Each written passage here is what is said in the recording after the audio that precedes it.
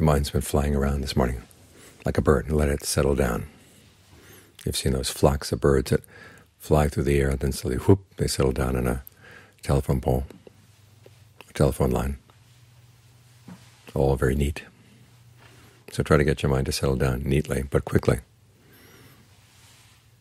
This is one of the tricks of these short meditation periods, is that you've got to get right focused right away.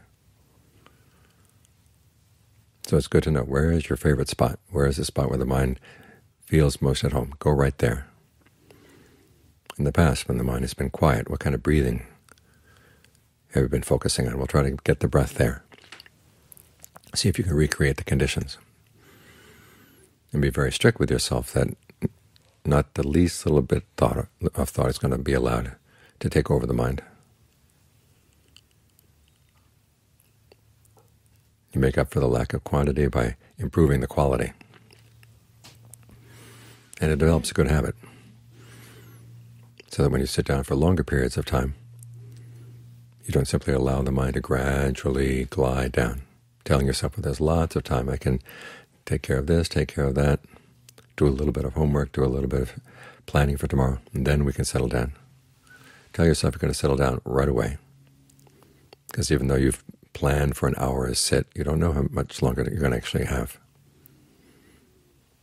But you do know that you have right now, so make right now the best you can make it. And part of the mind will say, well, I don't know what to do with the mind once it's settled down. Well, this is where you learn some important skills, and to deal with that restlessness in the mind. It says, okay, enough of that, now let's move on. No, you don't move on. You stay right here. And there's a skill to staying right here. Sometimes it seems a little dumb. You're not thinking much. You don't have any clever ideas coming up. Just quiet, quiet, quiet. Well, that's a skill. And it's a skill that you're going to have to depend on.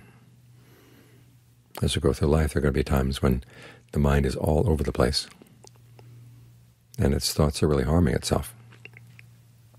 So there are times when you have to say, nope, I'm just not going to think anything at all. I'm just going to be really, really quiet. You know how to do it, know where to go, and know how to stay there,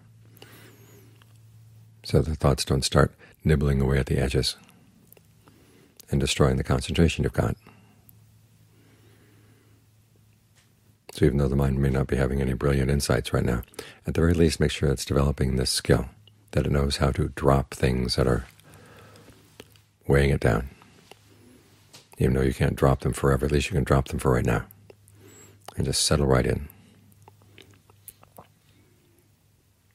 Very neatly, very precisely, right at the breath.